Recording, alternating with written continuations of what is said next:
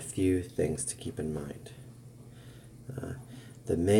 When you're working with somebody and you go in and out of the app, and if you come back to the home screen, you always want to continue an ongoing visit because the person's already checked in and you're already doing some things. It's possible you can leave your tablet if you don't do anything and then come back to it. You would actually just continue to be on this main screen here. So you want to select who you're working with. Let's say we're working with the youth. And then you begin to work through all your questions. So to start the measure, tap Start Below. Otherwise, tap No to cancel. So we're going to start. So here you come just confirming you're with Youth 9913. You're going to begin the language in hand of this question. Here we press Continue. So, and here's your questions, which you can just begin to work through. Next, I'm going to ask you a few questions about the language you speak and write with, and which language you use the most. I'll also ask you about the hand you use the most. So we just work our way through here. Let's just make it easy that they're doing English. If you do refuse an answer, it just really gives you another prompt to confirm that you really want to refuse. Ideally, we don't want too many refuses. Now this is so do you see there, I had to press the refuse again to get it to go away. And we'll say English. Okay. Let's say they use the right hand. They use the right hand. And they use the right hand. They use the right hand. And we're going to make it the right hand. So now here's the end of this interaction. So I want to point out a couple things. This is important. So if you hit Continue on Save at the bottom of the screen, it's going to take you back to the study dashboard where you see all the information and all the other measures that need to be done. Or if you're just going, you can tap Next Measure down here and it'll just bring up the next measure. So here, let's just tap Next Measure. Now this is for NeuroScreen, which you'll have to launch. You'll have to go out of the app and then come back in. And I'll show you how to do that. So here we're going to really just confirm, introduce NeuroScreen, and then it's going to confirm a couple things. So next you're going to do some things on the tablet, etc. Go through that. So now enter language in NeuroScreen as English. So when you set up the record in NeuroScreen, you're going to put in English, and then you're going to put in that it's the right hand.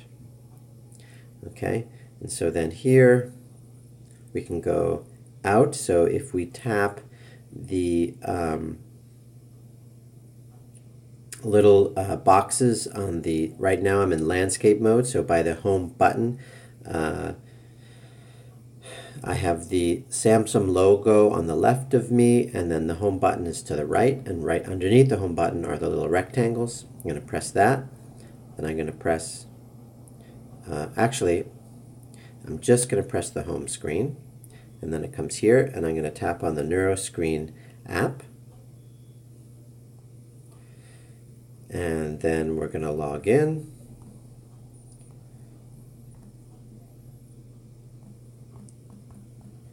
And we're going to put in the password, log in, and this is, I'm just connected to a lot.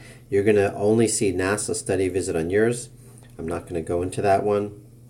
I'm just going to go into anyone, and so you're going to add a new patient, and you're going to put in their number, 99913.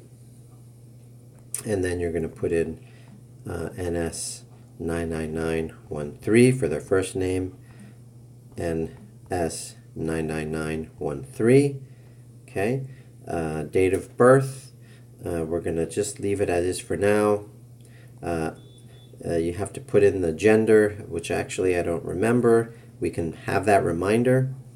Language we said was going to be English, and then okay, and then we said dominant hand was right. Ethnicity, you'll see other ethnicities like black, colored, etc. when you use the NASA app. So let's just put in that for now. You have the language, education, those things are less important and not required to get going. So then we just hit the save button there, and we hit yes, and then you're ready to go with this person. And we want to start an assessment on 99913, and then you're ready to go. I'm not going to do that right now.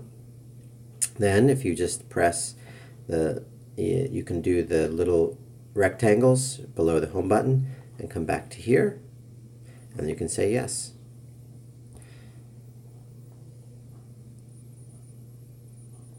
And again here, I'm going to show you, you can just go to the next measure, or if you hit continue,